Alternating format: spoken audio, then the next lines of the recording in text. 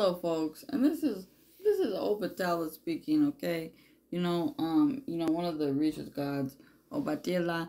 I don't know how to really pronounce the name, but whatever resonates, right? But yes, I'm one of the regions, but I go by Carl the James. Okay, I've always been like that in all lifetimes.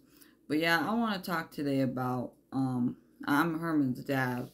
Okay, and so I want to talk about, yeah, how relationships, they can bully you too, son and daughter. For instance, I had this really, really cute lady. She was really, really sexy in every life. And I actually, as a matter of fact, loved her. I not only found her sexy, I thought, she was very nice to me. And, she gave me a lot. And so, every time when I would meet her, I saw, like, when we would see each other, it was very beautiful because she was just such a wonderful person. Like, she was this woman where, like, I would take her out to dinner and, like, she was just amazing. Like, she was fantastic, right? And so, I fell in love with her and I said, baby, why don't you come in and move in with me? Because I like you a lot. You're just a really nice lady. And so, when she came in, she knew that I wasn't financially, like, in every life I was always very decent with money. Like, I never really had a whole lot. Like, I was content with money. Okay, I was good on money in every life.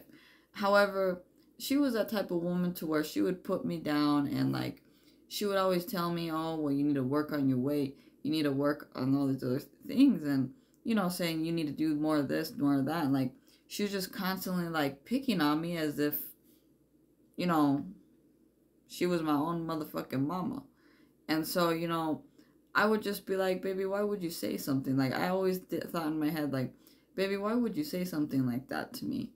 All I do is I make you laugh and, like, I make you food and I'm good to you.